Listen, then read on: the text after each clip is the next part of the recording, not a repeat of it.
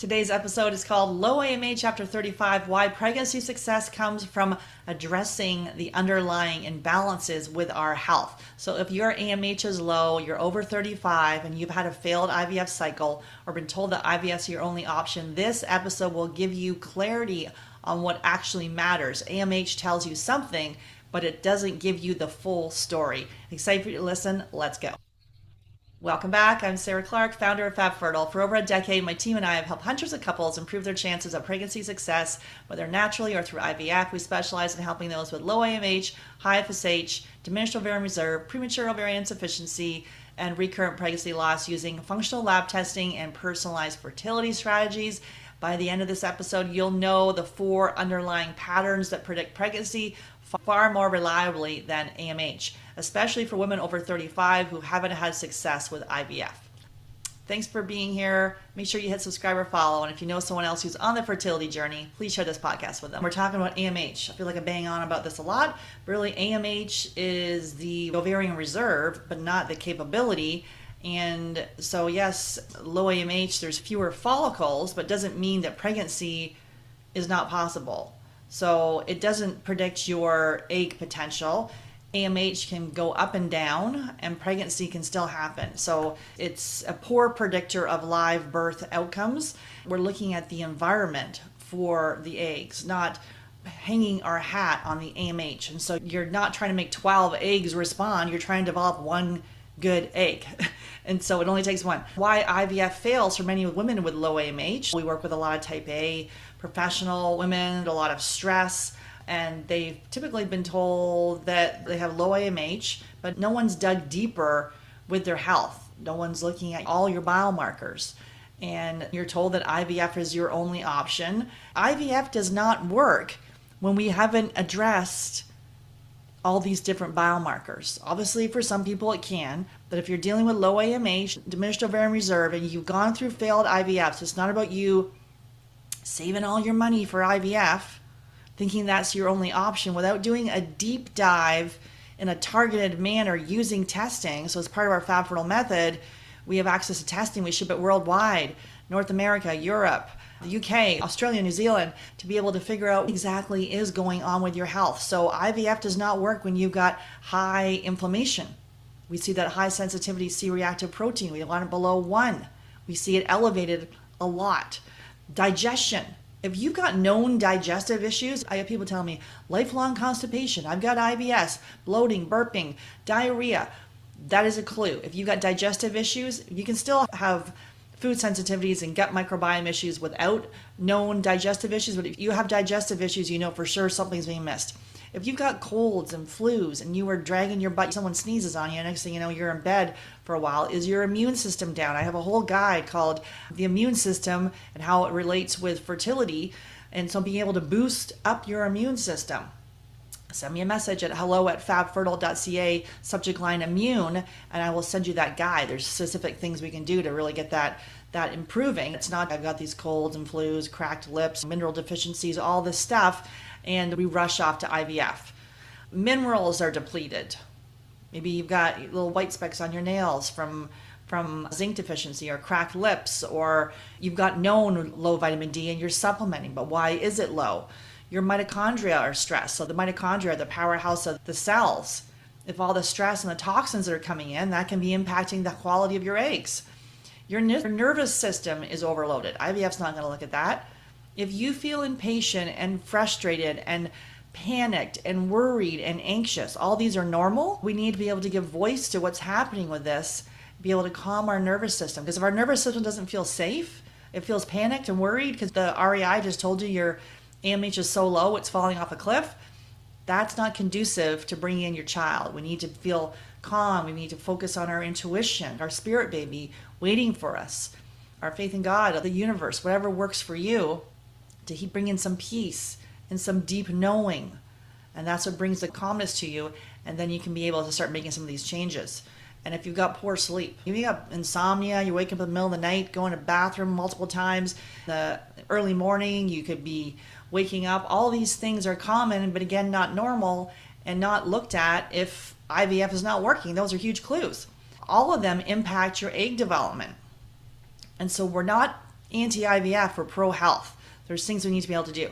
So we need to be able to have consistent ovulation. It's not going to look at your anovulatory cycles, your weak ovulation, your short luteal phases, your inconsistent temperatures, your variable cervical fluid. So they may have noted some of that, perhaps, if you're tracking it, but they're pushing this with medication. So you can't develop a good egg in an unstable hormonal rhythm.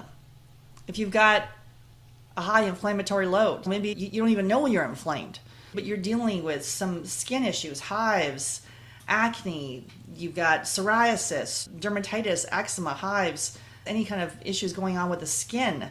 You have got digestive issues, burping, bloating, constipation, diarrhea. You've got a known autoimmune issue. Hashimoto's and celiac are ones that we see a lot, but we see all kinds of other autoimmune issues with a low AMH. You're just getting a lot of colds and flus, so chronic mucus inflammation in the body. Those are some, the bloating, the joint pain. You shouldn't be like waking up and feeling like all your joints hurt. You're feeling irritable, you've got ADHD, you've got brain fog. If you're having any kind of joint issues, skin issues, digestive issues, autoimmune, mood issues, those are clues. What is happening with inflammation in your body and being able to address that in a targeted manner. So this can be a major reason that IVF fails, because we're not looking at the inflammatory issues, and that can impact your hormone signaling and follicle development. Mitochondrial capacity. So the eggs rely on ATP or energy, and signs your mitochondria are struggling. You're tired. The afternoon crash. You got cracked lips. Used to have that all the time. So cracked lips are nutrient deficiencies. Mineral deficiencies. Slow recovery from stress. Everything has just got you wound up. Exercise intolerance. When you do it, you're exhausted the next day. So you can't supplement your way out of mitochondrial depletion. You've got to rebuild the conditions and support the energy production, which is the health of your eggs. Good news, there's things that we can do along with this. Another one we see is the stress physiology or the circadian health. So this is a pattern we see in high achieving women. And we typically will underestimate that. So that wired but tired, we keep going. Trouble falling asleep because we're just agitated or anxious. Waking up feeling exhausted. Heart palpitations. Irritability. Reliance on caffeine, where we got to have the caffeine to get ourselves going in the morning, multiple cups. Those are some signs that your adrenals, our whole thesis on this, is it actually early menopause, or is it the adrenals that impact the thyroid, impacts the AMH and the FSH and the follicle count? It could be chronic stress you're dealing with. And that's going to impact your ovulation strength, your progesterone, your immune balance. Once you start to work on your health, so before conception, we typically see regular cycles. Our goal is to help regulate your cycle. It should come and be a non-event. Cramps, irregularities, short cycles, all these short luteal phase, all this stuff is a clue. And so we need to be able to work on your cycle. With these health issues, we see cycle improvements. We see people improving their cycle and getting a cycle back in the 40s that's been gone for years. We see improved cervical fluid.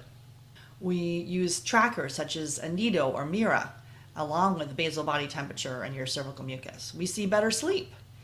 The digestion improves. We see this all the time with our clients. So energy, digestion, sleep, mood, they come into the program. Sometimes they're just blowing up our chat because you're feeling so agitated and you're trying to figure this out, and the pressure of all this is exhausting. So we're here to take the pressure off you, to be able to answer those questions and help calm down the nervous system.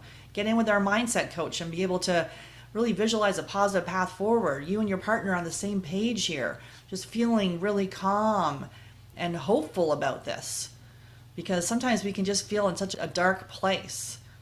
And we need to honor where we've been, honor our path, and grant ourselves some grace. And be kind to ourselves. Especially if you're type A, we just keep going. I'm totally fine. Don't worry about me. I got to worry about everyone else. We need to show ourselves some compassion. And sometimes we can have compassion fatigue. People maybe have it for us because we've been on this fertility journey for years. We have it for ourselves. We're sick. Are you kidding? Another month of this?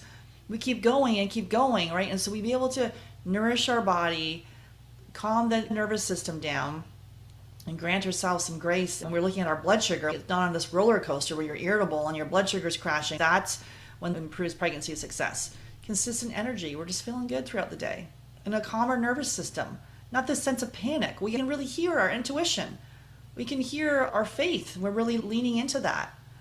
And that's what tells us the ovarian environment is changing. So we've helped many people with low AMH and high FSH go on to conceive naturally, or if they do go to IVF, going on to improve their chances of pregnancy success. So if you wanted to book a call, you can send me a message at hello@fabfertile.ca, subject line fertile, and I will give you some options to help. If this episode resonated with you, check out next week's episode where we're going to go deeper into poor egg quality 5 patterns we see in women who still can get pregnant. When this episode is live, I will link it here for you. Take care.